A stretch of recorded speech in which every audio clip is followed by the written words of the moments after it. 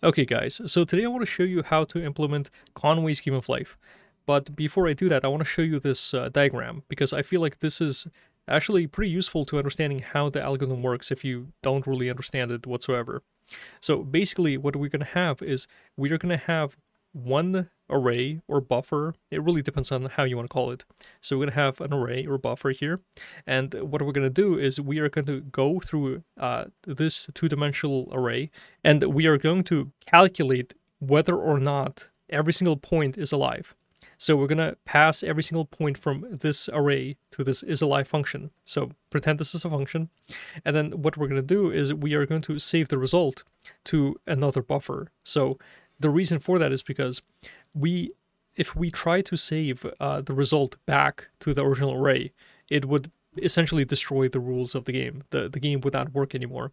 So that's why we need to have two arrays. We need to have array 1, and then we can have array 2, or buffer 1 and buffer 2. Imagine that this is going to go through. I didn't animate this, but basically it's going to go through. It's going to test every single one. So let's say it goes here, then it tests, and then it assigns, and then it goes here, it tests, then it assigns, goes here, tests, and then assigns.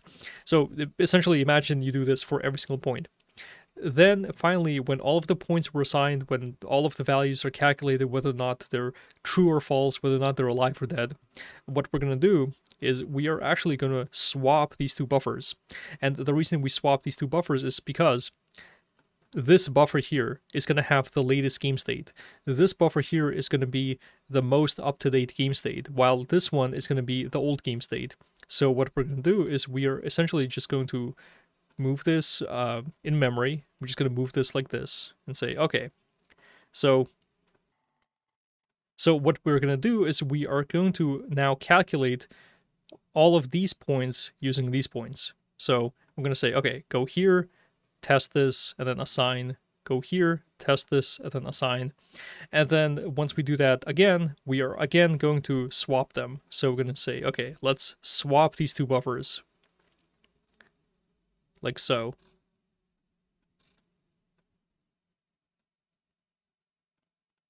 Okay, and then you're going to do the same thing over and over again. So basically, this is the whole algorithm. You're just going to test, select a point, test that point, and then assign to the new buffer, and then you're just gonna keep doing that over and over again. I think the hardest part of Conway scheme of life is this isAlive function, because there are a lot of tests that you can actually do wrong, but I'm gonna try to walk you through them to actually show you how to do them correctly. Anyways, let's get started, and I'll see you there. This game is gonna be 640 by 480. Now that we have that, the next step is we have to actually create the two buffers. The two buffers that in the previous example I showed you are going to hold the state of the game. So every single iteration of the game, these two buffers are going to update to reflect the latest state of the game. And the way I'm going to implement these two buffers is I'm going to use two-dimensional arrays. So I'm going to have this std array.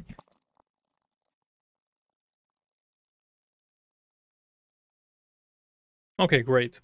So next up is we are going to have to actually generate a bunch of random points. So this is going to be a starting point. We are going to have a bunch of random points in this array. And the reason for that is because when we start our game, we want some initial state, right? We want some initial state, and if everything is 0 in this array, we're not gonna have anything alive. So we need to initialize it with something random. So therefore, we're going to just do a range-based for loop. Or actually, I'm going to just explain what this is. Create random points.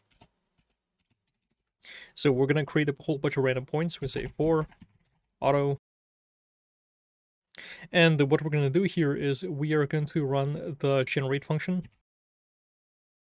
And here we're going to pass in a lambda expression. So what we're going to do here is we're going to return either a 1 or a 0 based on some random condition. Now that that's finished, we can actually begin our main loop. So we've finished writing the setup. So this was all set up, and now finally we can actually begin with a main loop. So we're going to define a main loop like this. We say while true, this is never going to finish. What we want to do is we want to actually test. Actually, I think the first thing we have to do is we have to define our isAlive function. So we're going to define a new function called isAlive. And this function is going to take an array.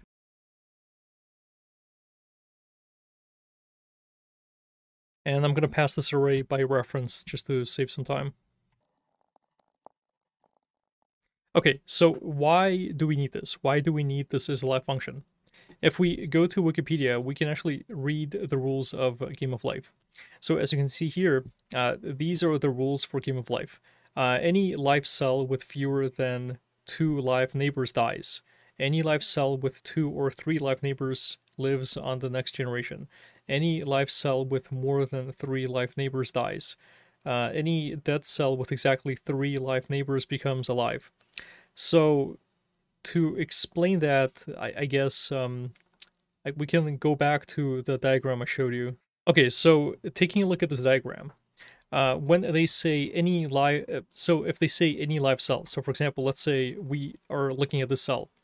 We're looking at the cell, and this cell has neighbors. Its neighbors are like this. Its neighbors are this one, this one, this one, this one, this one, this one, and this one.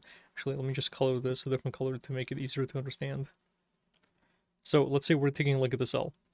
What we have to do is we have to look at the neighbors around it, right? So one of the rules states that if any cell has more than, let's say, 3 live neighbors, it dies.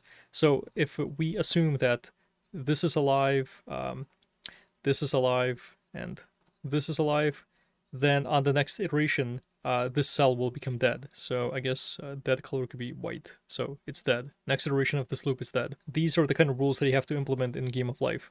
So what I'm doing here is I'm passing in x and y, and this is the position in this array that we're going to check. So we're going to check relative to this position if its neighbors are alive or dead. So basically the first thing I'm going to do is I'm going to create a new integer, and I'm going to call this alive. And we're going to set it to 0. We're going to assume that there is no neighbor which is alive in this array.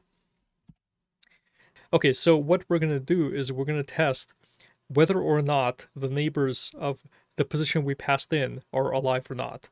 And we can do them like this. We can say if x is greater than 0. So the reason we're testing if x is greater than 0 is because if we go back to my other example here, if let's say we're testing this cell here, and we want to test this neighbor. Well, this neighbor is out of bounds, so we want to say, okay, if we are at least here, if we are at least at index 1, then this neighbor is valid. Otherwise, there's nothing here, so there's no point in testing anything here.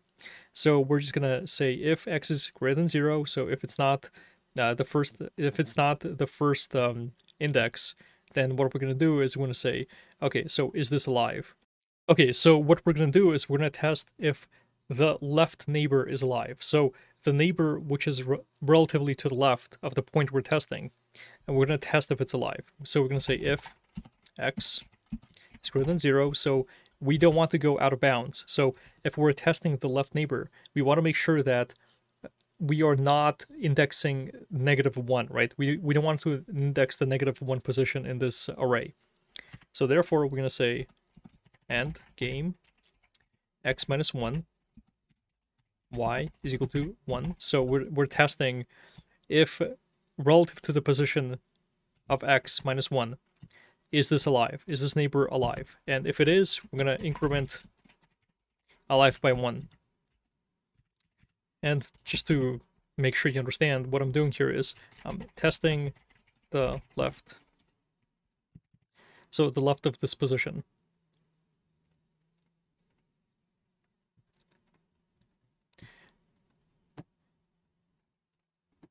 So let's say we're testing this position here.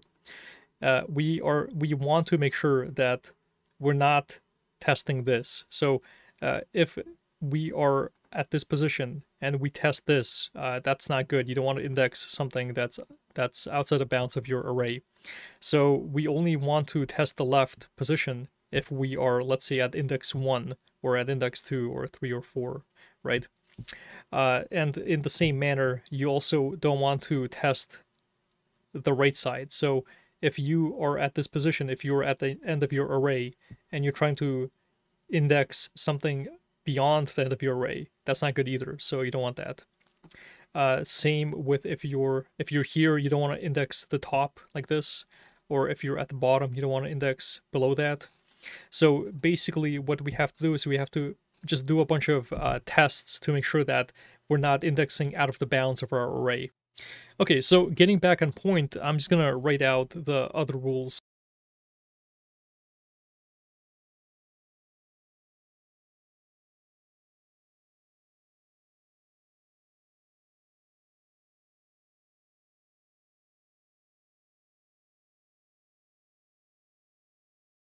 Okay, so we did our test on the left, right, top, and the bottoms. Now what we have to do is we have to do the same tests, but we have to do them on the top left, top right, bottom left, and bottom right, relative to... So, for example, we basically tested, let's say, this, we tested this, this, and this.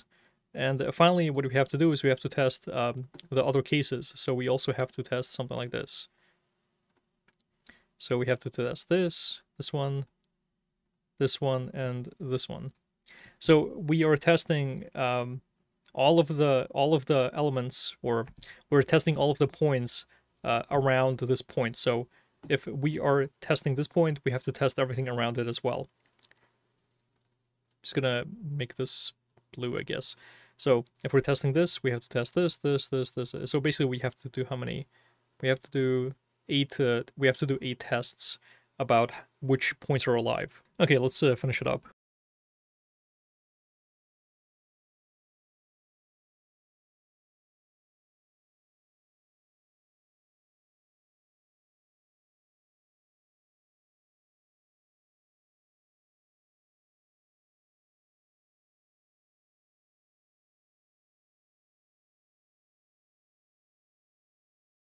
So now that we did that, we can actually implement the rules of the game. And the rules of the game are like this.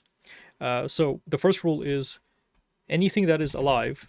So we say alive and fewer than 2.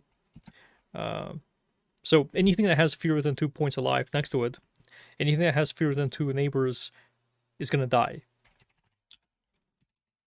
So the way we test that is we're going to say if game x y is equal to 1 and alive is less than 2, we're going to return false. So the next rule states that if we are alive and we have 2 or 3 neighbors, we live. So if alive and 2 or 3, then live. The third rule is if we have more than 3 neighbors which are alive, we die. Actually, I think I could just return...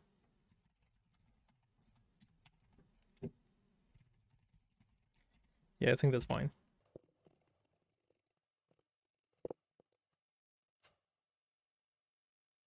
And the third rule is if we have exactly 3 neighbors which are alive and the point we're on is dead, that point comes back to life.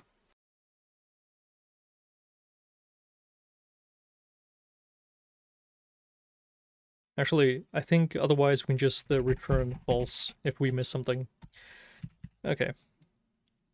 Okay, so getting back to this while loop, what we're going to do here is we are going to check every single point in display, since we generate a whole bunch of points in this generate function for display. What we're going to do is we're going to calculate whether or not this point is going to be alive in the next version or the next increment of this game. And we're going to store the result in the swap array, like this. So what we're going to do is we're going to do a for loop.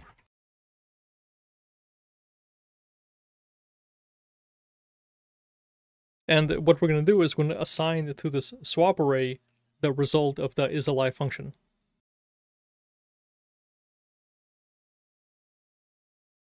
Okay. So basically what we're doing here is we are assigning to this this index 1 if we are alive and 0 if we're not. So if we're not, if this position IK is not alive, we are going to assign 0. Otherwise, we're going to assign 1. Then what we're going to do is we are going to actually use... I forgot to do this, but I need to instantiate a new object, and this is going to be called screen. So what I'm doing here is I'm using this screen object or I'm using this screen class that I define up here in screen.h. If you need this, I will provide this as a GitHub link. But if you want, you can very easily just create your own draw method. It's not that hard. Okay, anyways. Okay, so now what we're going to do is we're going to draw all of these points to that screen object I just created.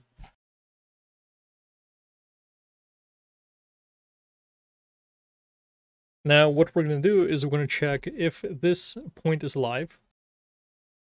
What we're going to do is going to say screen dot draw pixel.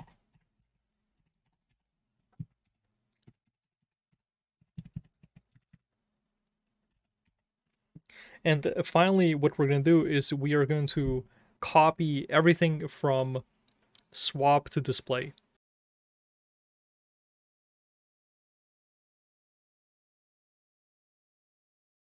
And finally, what we're going to do is we are actually going to display to the screen.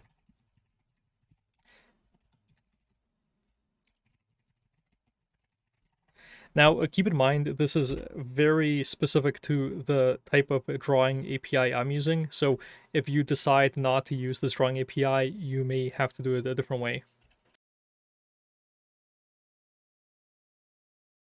Okay, let's actually compile this and see how that turned out.